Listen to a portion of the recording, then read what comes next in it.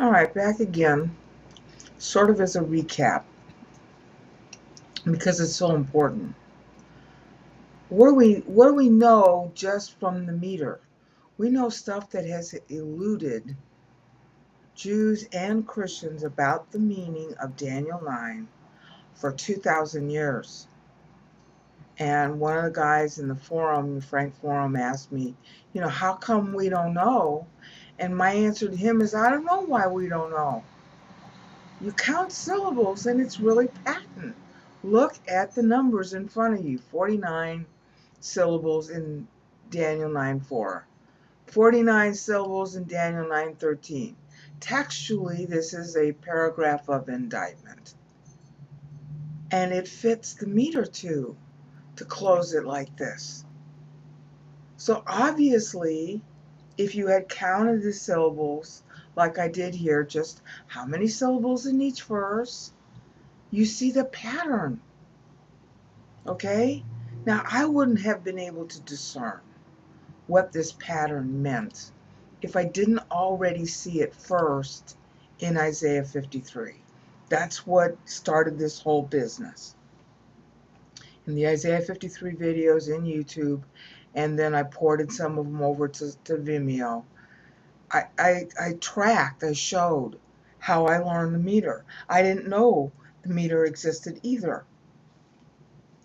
But I was looking at the Isaiah Molar scroll where words were supposed to be missing. It was real obvious to me that Isaiah was doing a sort of poem because of the dramatic words that he was using and the ellipsis. So I thought, well, I'll just map the syllable counts in Hebrew, and then I can tell the cadence, and then maybe I'll know what words are missing, except that there weren't any. Molar's scroll for Isaiah 53 has all the actual original words Isaiah wrote. There are no gaps. One of the mastery guys writing a copy thought there were gaps. Not mastery, but the great Isaiah scroll was in with the Dead Sea Scrolls. So they thought, well, syllables are missing. No, there aren't any. And then I did the Isaiah videos to show you there aren't any. After that, I learned about Psalm 90. And after that, I learned about Daniel. So by the time I get to Daniel here, I know what I'm looking for.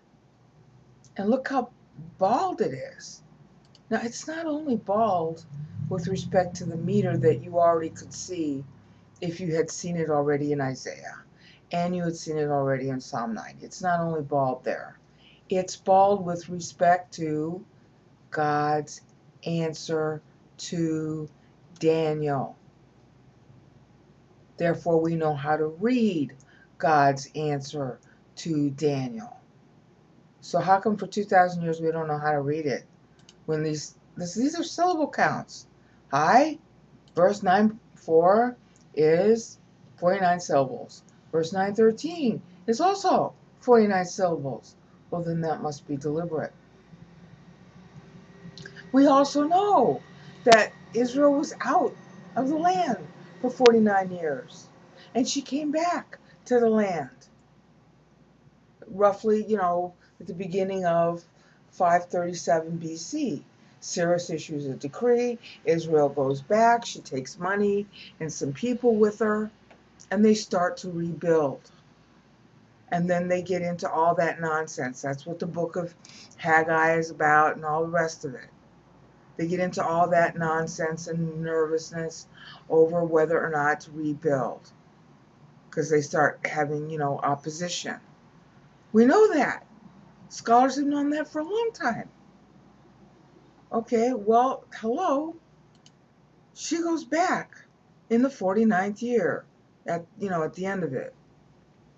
When the land has all of its Sabbaths, we know that was 49 years. We know that. Eusebius was wrong, and we should know that, but nobody's, bothering to correct Eusebius. Okay, but we do know. Okay, so here's 49. That should be meaningful. Okay, now, how many sabbatical years did the land miss? 49. 49 times 7 is what? 430, but 434. Oh, 434, that's 62 weeks in God's reply.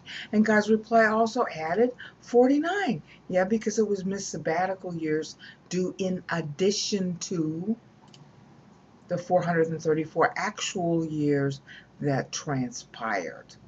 That's where your 483 is coming from in God's reply in Daniel 9, which is what? 69 weeks. In other words, when Daniel's doing his prayer to God, he's using known accounting time. And then when God replies to Daniel, he's using Daniel's numbers, which you see right in front of your face. In the meter. 49, 49. 49 plus 434 is 483 equals 69 weeks. And where did Daniel get those numbers from? Because God's replying to Daniel's numbers visible to you right here on screen by means of syllable counts. It cannot be more obvious that the syllable counts are used to count time. Right in front of your face, you have all the proof you need.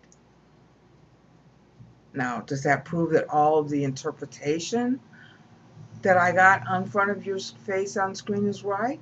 No, but does it prove right in front of your face now that these syllable counts are used to count time? Yeah. So how come we didn't know that? How come for 2,000 years the Jews don't know? How come for 2,000 years the Christians don't know? And there's only one answer to that question.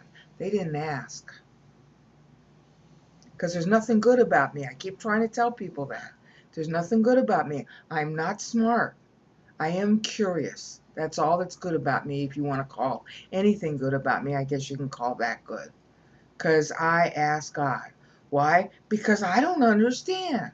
And frankly, when God's the one who started this ball rolling with me, and I'm not good either there. Because my first response to him when he says, Daniel's metered, is I didn't want to do this. Everything in front of you is at his behest. That doesn't mean it's right, because, I don't necessarily hear him right. But I told you I was standing at my kitchen counter looking at spices, and he hits me with Daniel is metered. And I don't like that, because this is very painstaking stuff to do. It took days and days and days. Probably really months. I don't really remember how long. I remember hating it the whole time. The whole time I did this, I hated it. So there's nothing good about me. I asked the question about meter on Isaiah and Psalm 90. So now that I had that information, I know how to look at Daniel. Because the methodology is the same. You count the syllables in the verse. Okay, and this is the pattern that resulted, and it drove me crazy for months. Okay, Dad, what is this pattern? What is it telling me? Yeah, well, here, see? 49 years they were out of the land. That's known to history before we knew the meter. 434, that's 62 weeks in God's reply. That was known before we knew the meter. 434 plus 49 is 483. That's what? 69 weeks. Before we knew the meter, we knew God's reply. It's in the text. We just didn't know why it was there. Well, here you have in front of you why it's there. So now you can go to God yourself.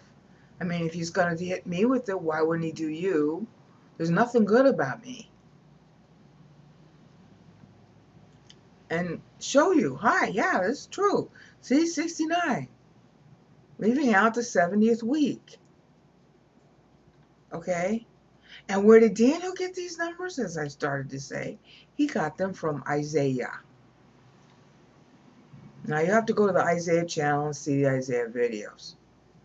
Okay? He got them from Isaiah. Isaiah did a perfectly balanced time poem of first David to last David, which I explained in the Isaiah channel. That's what started me in this whole meter thing. Perfectly balanced. I haven't gone through. Isaiah's doing prospectively what Daniel's doing retrospectively here. Isaiah back in 7:12 was going through all the kings to the destruction of the temple, and then to the reconstruction of the temple, and then all the way down to Messiah. He does a complete future timeline. Okay, year by year. Each syllable standing for 1 year, like Daniel's doing here.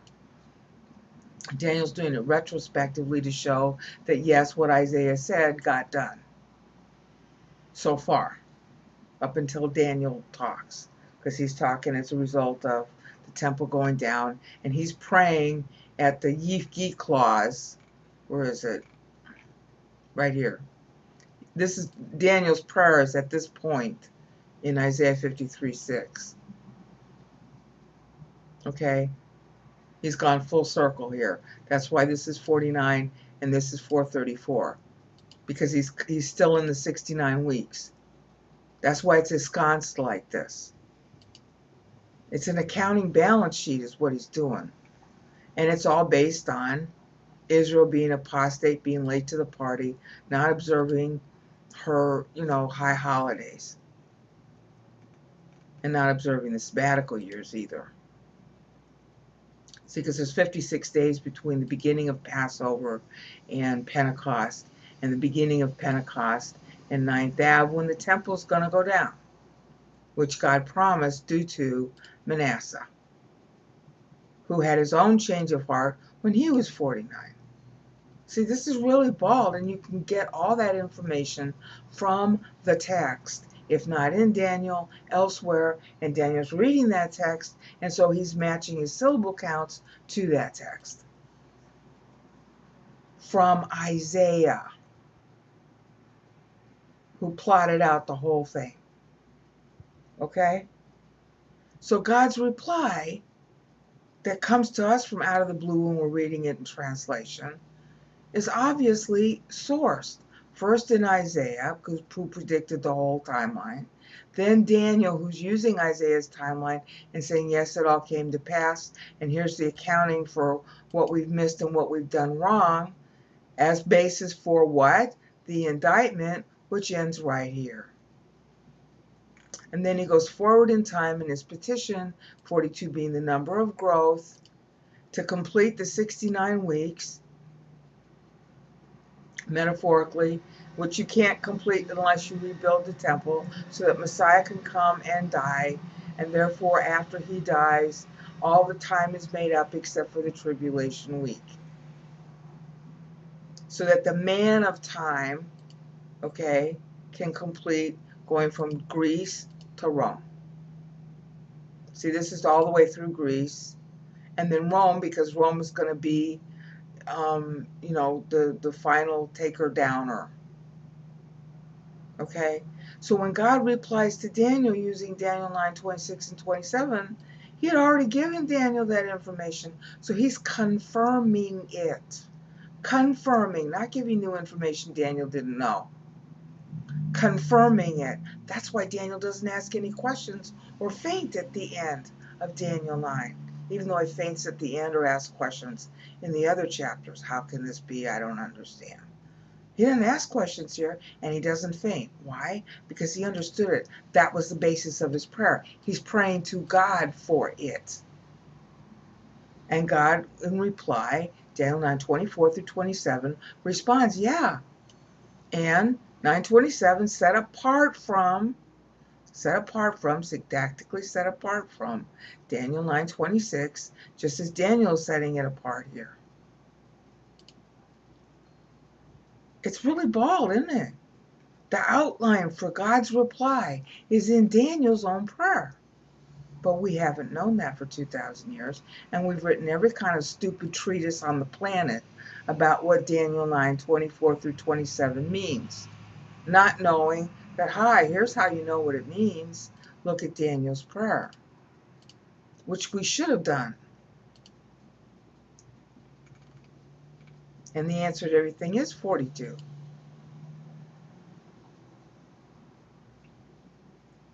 Now, in the process, I made a math error, which I covered.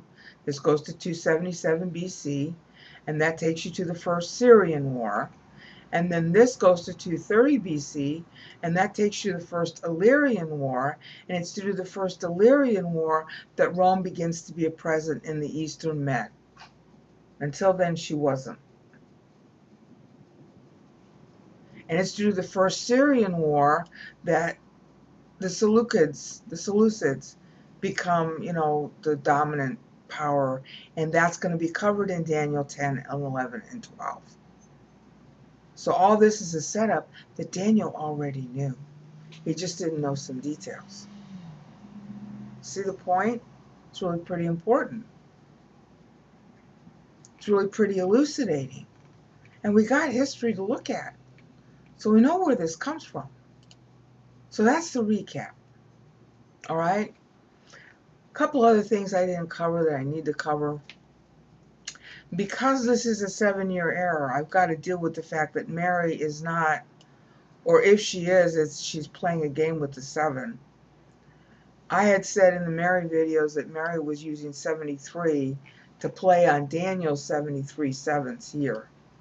Okay? And she might really be doing that, which means that she's going backwards in time. She's not using the numbers that I got. I mean, she is using the numbers that I got here, but she's doing it as an adjustment. Okay? Because the difference here is not 69, it's 62. Okay? If she's debiting 7 years here, then the question is why? All right? I'm not sure she is. Okay? I'm not sure that she's actually using 73 now. That's the point I need to make.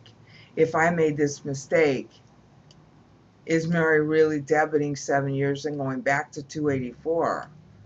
I can't prove that she really is, because what she mentions is the marriages that are in Daniel 11, and that really takes you to the First Syrian War.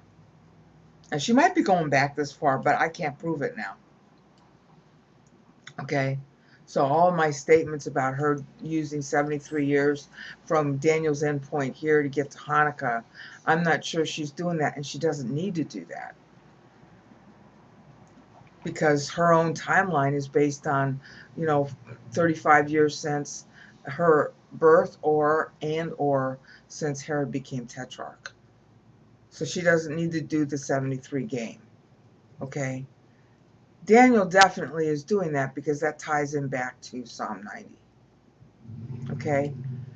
But then if that is what he's doing and she's not doing it, then we got to look at this other date line, because typically in the the style of this stuff, your first date line is the first time the text is the syllables are divisible by 7 cumulatively. We know what that 49 is. 49 since the temple went down. But I never covered 182. Technically speaking, by the style that all the other Bible writers use, I shouldn't be counting this. I should be counting this. Okay, so now to try to correct what might have been an error there, it might just be extra. Because definitely 73 sevens ties to Moses. Because that's where Moses leaves off in Psalm 90. Okay, but then I left out myself talking about what the 182 means, and I should. All right, so now let's look at that. 182 is, technically speaking, by all the style of meter in the Bible that I've done videos on so far, they're all consistent about this. They use 2 date lines. The first one is the first time that all the cumulative syllables are divisible by 7. That's a no-brainer.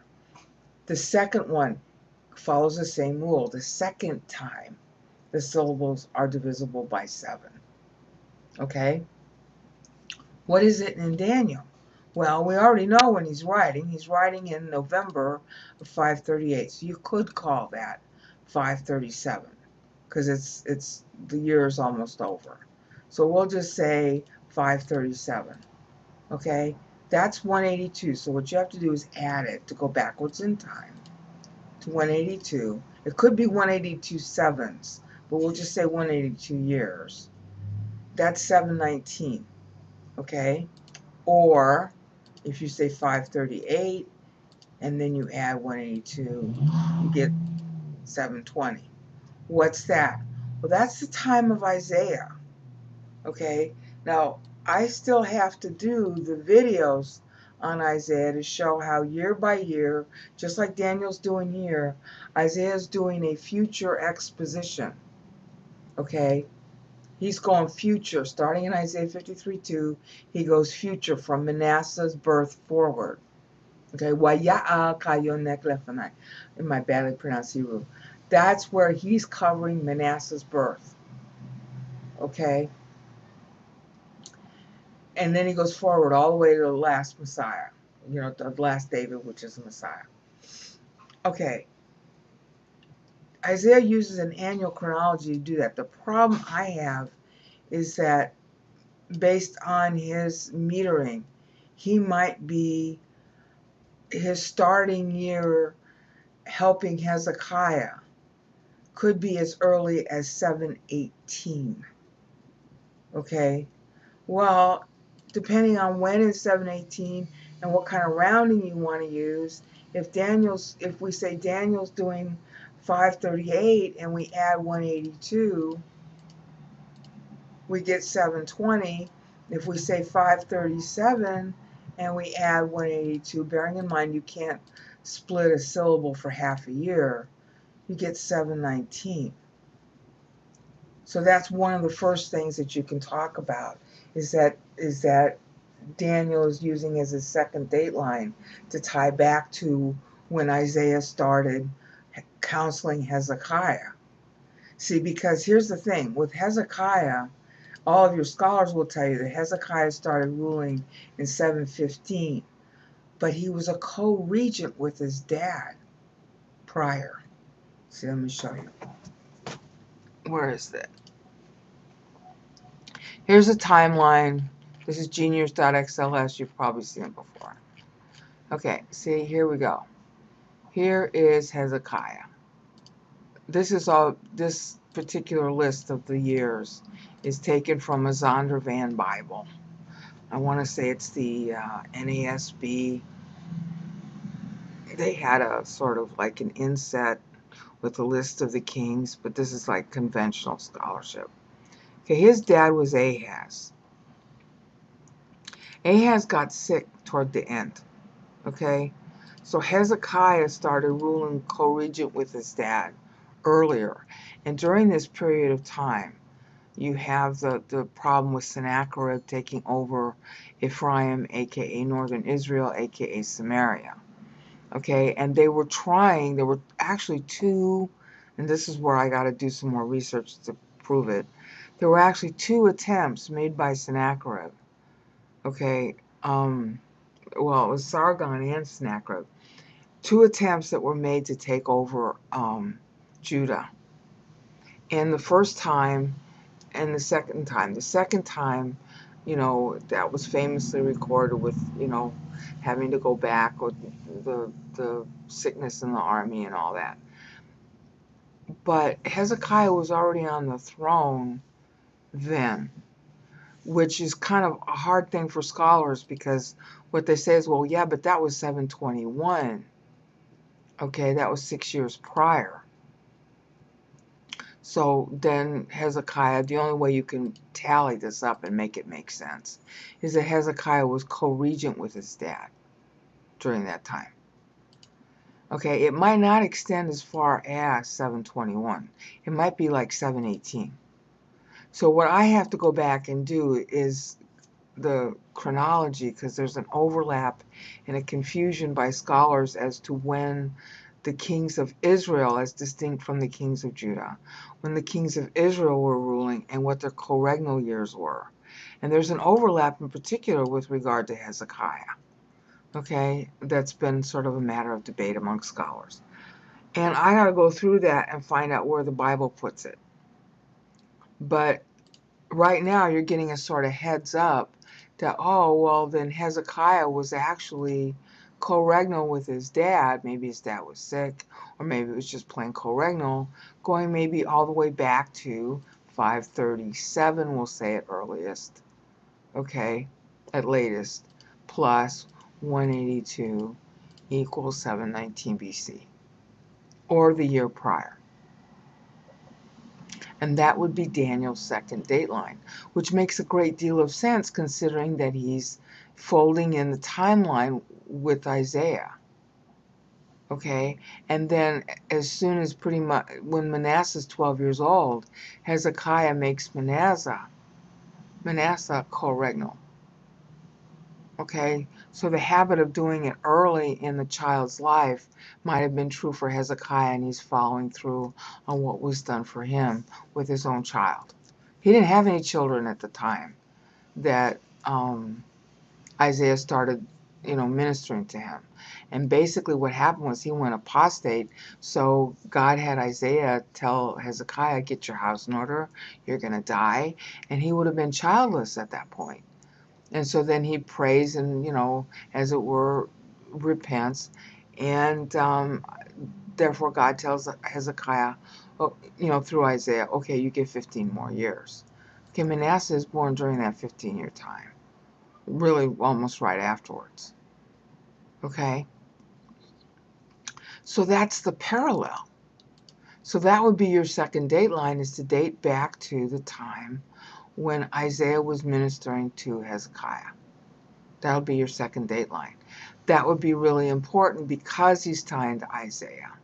The time would tie, the prophecy ties. He's doing in retrospect what Isaiah did as a prophecy, and he's using the same number counts and the same benchmarks that Isaiah was using. None of this stuff is new. That's the point I want to get across to you. All these numbers are accounting numbers that are in Isaiah. Daniel is basically recounting and updating the timeline from Isaiah and saying, yes, what Isaiah said came true, just as was written in the law of Moses. That's 9:13. Just as was written in the law of Moses. That means, the whole Bible. All these things will come to pass. Yeah, because Isaiah was real specific about the year count.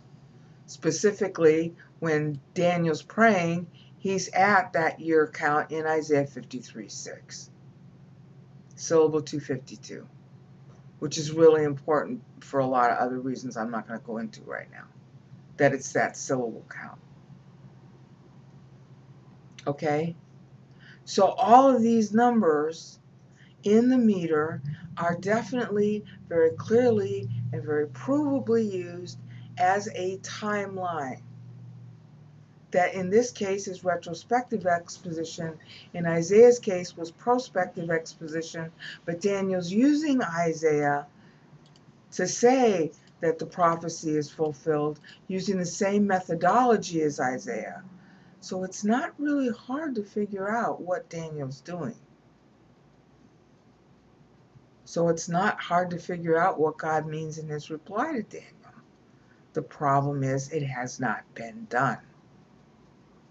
And you can say, well, who are you? You're just a brain out. Good point. And my answer to you is, the authority is not me. This is a forensic test. You run on the text yourself. And I'm really sorry that nobody with degrees after his name has done this before. But you know what? Here's your evidence. It's forensic. So, guess what? Colleges, universities, seminaries, get your act together and start moving. Peace out.